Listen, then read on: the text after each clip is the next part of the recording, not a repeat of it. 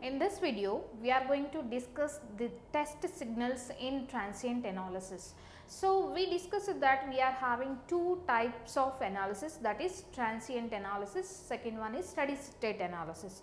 When you are doing transient analysis, you need to know about the test signals. These are the best test signals you are having. So, in the topic of signals and systems also, we discussed that impulse and step are the very best test signals to test any system. Here we are adding two more signals, that is ramp signal and parabolic signal as test signals. The characteristics of this test signals is they undergo sudden shock, sudden change, and they are having a constant velocity and constant acceleration. These are the characteristics of these test signals: sudden change and sudden shock, and you are having constant velocity and constant acceleration. These four are the characteristics of this test signals. Coming to these signals, we are having impulse, step signal, ramp signal and parabolic signals. So, we know the definitions in the topic of signals and systems. We know clear definitions of each and every signal. So, but here also I want to give the same definitions. So, here coming to impulse signal, this is always represented with del of t. Del of t is always is equivalent to 1 when t is equivalent to 0, 0 when t is not is equivalent to 0. So, del of t is nothing but a impulse at a t is equivalent to 0. So, this impulse with amplitude 1. So, this is del of t and this is with respect to t.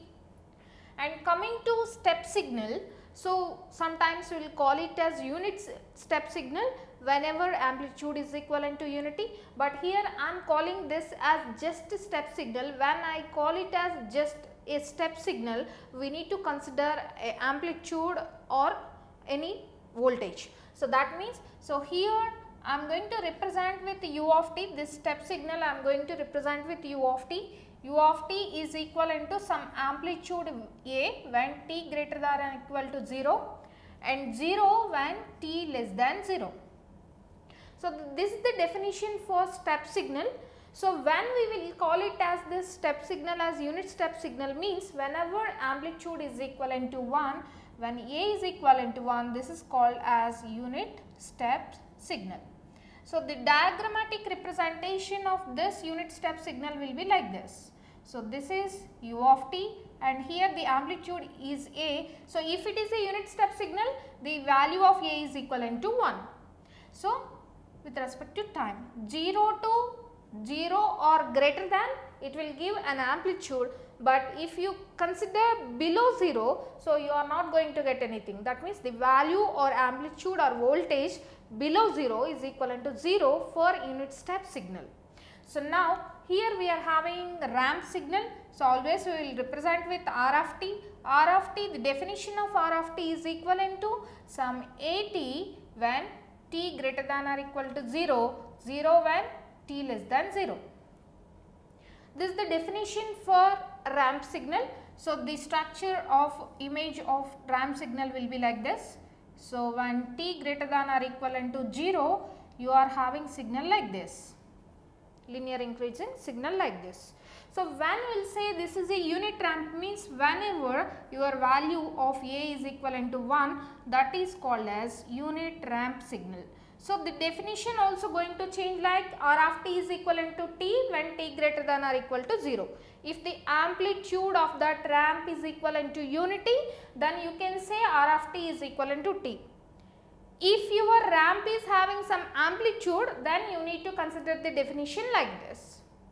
So, now here coming to parabolic signal, I am just representing this parabolic signal like x of t, and here the definition of x of t is equivalent to a t square by 2. If your parabola is having some amplitude, then this is equivalent to a t square by 2 when t greater than or equivalent to 0 and 0 when t less than 0. This is the definition for your test signal parabola. When you can say this is unit parabolic signal means whenever a is equivalent to 1, then your parabolic signal is used to call it as unit parabolic signal. So the shape of this parabola will be like this. The shape of parabola will be like this. So this is 0 to t. So it will give us at square by 2. So if a is equivalent to 1, then you will get the definition as t square by 2 when t greater than or equivalent to 0. Generally you will consider unit parabola. So here this is unit parabolic signal x of t. Now below 0 you will get 0, you are not having anything. So now here how you will get this shape means, how you will get each and every shape means, you just take the values of t and you just substitute the t value here, you will get some points. You just take a graph paper, you just take the values of t and you just apply in this definitions and you just mark in y axis with respect to x axis. So you will get this same shape. So now these are the definitions of our test signals. So coming to the relations between these test signals, the relations between the test signals. So before relations I want to consider the S domain. These are the time domain relations. This is time domain. So if you want S domain, so that means transform of these signals. So here the impulse function del of t transform, you know that the transform, any transform, either that is Fourier transform or Laplace transform or jet transform of unit impulse function is equivalent to 1. So in S domain the transform is equivalent to 1. Coming to step signal u of t. So u of t is equivalent to a. So for u of t the Laplace transform is equivalent to 1 by s or a by s. If you are having a here, you need to consider a by s. If a is equivalent to 1, you need to consider 1 by s. This is for unit step. This is for unit step transform. This is for step function transform. If you are having amplitude, in S domain also you will get that amplitude. Similarly for ramp signal. So for ramp signal, so the transform is 1a by s square if that is simple ramp. If that is a unit ramp, the transform is 1 by s square. Coming to ramp parabolic signal. So the transform of parabolic signal is equivalent to a by s cube, a by s cube. If you are having unit parabola, then the transform is 1 by s cube. These are the frequency domain values for this test signals. Coming to the relations. So what is the relation between these test signals? If you see, impulse is nothing but 1.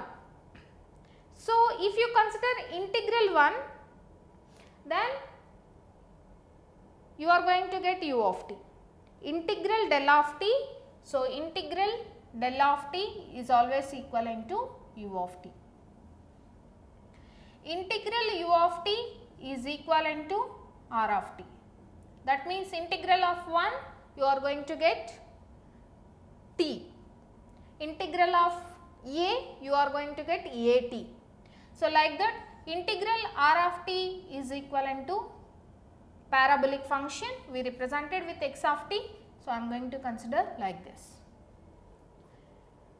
By these equations, if you want del of t, then you need to take d by dt of u of t. D by dt of u of t is equivalent to del of t. D by dt of r of t is equivalent to u of t. By this equation, I am just sending this integration to that side. And like that, d by dt of parabolic signal x of t is equivalent to r of t. Or if you want to write del of t in terms of r of t. If you want to write del of t in terms of r of t means, you know that by these relations you can write any test signal in terms of any other test signal. So I want to write del of t in terms of r of t. I am considering this del of t is equivalent to d by dt of u of t. But we know that u of t is in terms of r of t. So, I am replacing that d by dt into, in terms of u of t, here in place of u of t I am replacing this d by dt of r of t. So, d square by dt square r of t will be the relation between del of t in terms of r of t. Like this, by using these two sets we can relate any test signal with any other test signal. So, this is about test signals in transient analysis. So, we are having impulse, step and ramp signal and parabolic signal. So, these are the S domain representation of that test signals, and coming to the relations, these are the relations between test signals.